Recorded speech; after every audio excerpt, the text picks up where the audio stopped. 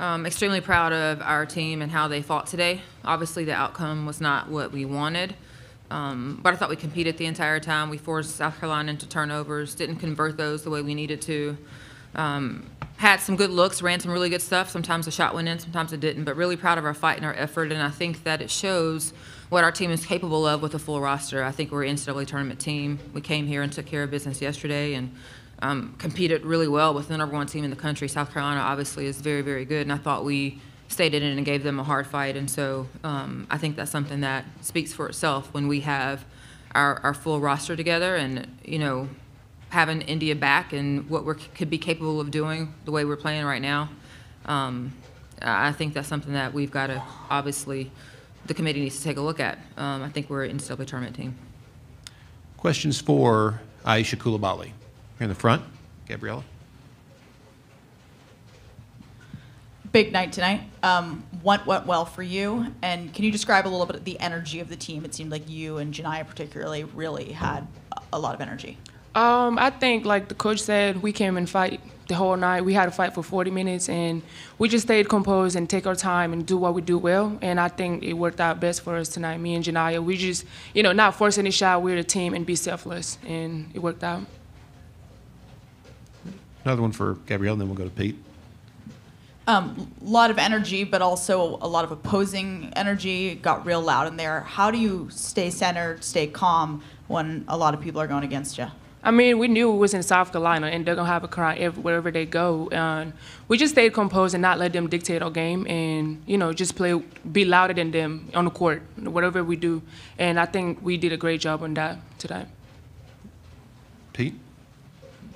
Pete Acabelli, Associated Press. What did you guys do to be able to frustrate South Carolina at times like you did? That hasn't happened very much during the season. I think that's what we do. Like Coach said, our full roster is back, and we know what we're capable of. And tonight we didn't come to lose, and we came to fight to win the ball game. Every night we just got to be ready, and I think we can just carry on into that and into the NCAA tournament. And I think we are a pretty good team to make it as well. Another one in front? Nah. Joni said something to me yesterday about how this team is really good at, kind of bringing the energy in March and bringing kind of a new level of energy. And she said something, wish we could do it throughout the whole season. Do you agree with that? And why do you think the team really goes into new gear in March? I do agree with it. We have a lot of talent, and I feel like right now, as you see today, we're able to put it together, and it's coming in, And I just feel like we're really, our chemistry is really good right now, and we just got to build off of that. Any other questions for AC? All right, AC, you can be dismissed back to the locker room. Thank you. Now we'll take questions for Coach. Pete? Joni, what did you see there in that first quarter where you guys were able to kind of frustrate them a little bit, and then they kind of played through it and pushed the lead out? How did you see that? So obviously you're talking about the first quarter. They had 10 turnovers in the first quarter. Listen, South Carolina is really, really good, and if you let them pass and catch and get shots and do what they want, it's just going to be a long night for you. So we needed to dictate and disrupt. That's who we are. That's who we try to be defensively, but we were just really on high alert in that area and needed to be able to dictate tempo, and I think it rushed them a little bit and forced them into some turnovers, and obviously they settled in the second quarter, went on an 11-2 run. Our offense got stagnant. We got some shots, some good looks, and it just didn't go in, and then we're able to regroup at halftime a little bit. Gabriella? Same question as Aicha. Joni talking about this team brings a new level in March. Obviously, last SEC tournament, y'all did great. Do you agree with that? And also, how do you bring that consistency throughout the whole year? Well, I think part of it is staying healthy. Even before India got hurt, Joni misses 3 games with a concussion, and we have someone else miss a game. 2 other people, MJ and Soleil, miss games with concussions. And here's the thing, Gabrielle, we're still a young team. We've doubled our win total from last year. Last year we learned how to play, and this year it's learning how to win. And so when you're learning how to win and you haven't been in those situations, you're going to have some up and downs. And what our goal was always was to peak at the right time. And I think that's our goal every single year, and we did that last year, and we're doing it again this year. But we're taking the steps that we want to take as a program and moving in the right direction in year 2. Another one here.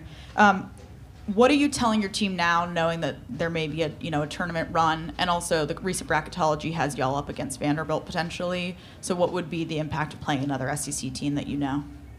So obviously we only can control what we can control, and that was to come here and win a game and show well, and we've done that. And that's the conversation we've had, and now it's for us to go back and get off our feet, stay sharp, be smart about the decisions we make, and sit down Sunday night and see what happens. Pete? Joni, I wanted to ask kind of an off-topic question. We're seeing a lot of freshmen in this game play really well this season. It's kind of amazing and unusual. I mean, do you see it that way as well, that, this is unusual, and why do you think there are so many skilled freshmen coming into this game? Well, I think it's women's basketball. In my opinion, Brianna Stewart was a skilled freshman. So was Diana Taurasi. So was Tamika Catchins and Holtzclaw. I mean, it's just now there's more eyes on our game than ever before. So, Malaysia, Juju, like whoever we're talking about, they are outstanding freshmen, but so are those players. I think now the difference is our game has grown. There's more eyes on it, so more people recognize it as what it is. Any other questions for Coach Taylor? Oh, one in the back. Mac Poss, WNEG, Toccoa, Georgia. Joni. Yes, Mac. The transfer portal. You work so hard just to recruit. Where do you see the blend, or is there an end to the blend? Mac, number one, it's good to see you. I miss you. I don't see an end to the blend. I think the transfer portal is here to stay.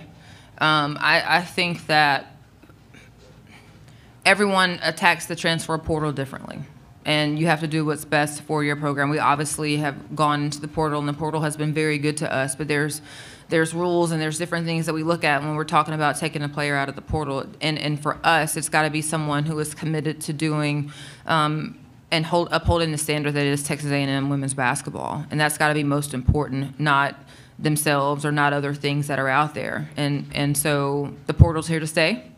The portal's been really good to us. We also have been very selective about who we go recruit out of the portal. And I think what's really important for us is that we still have been able to recruit really good high school players. And so we want a mix of both.